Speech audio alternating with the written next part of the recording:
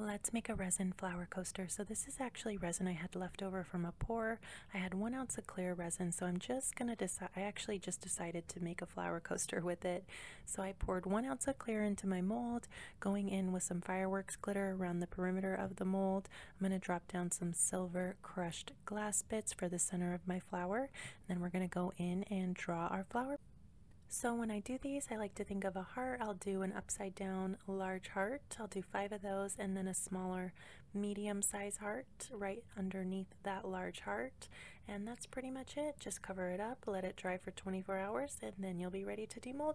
And for the white, I used Angel White epoxy paste and a silicone paintbrush to draw my flower petals. But here's how it turned out. I think it turned out really pretty, not too bad for leftover resin, and I think it looks really nice on a darker background too. Let me know what you think, and thanks for watching.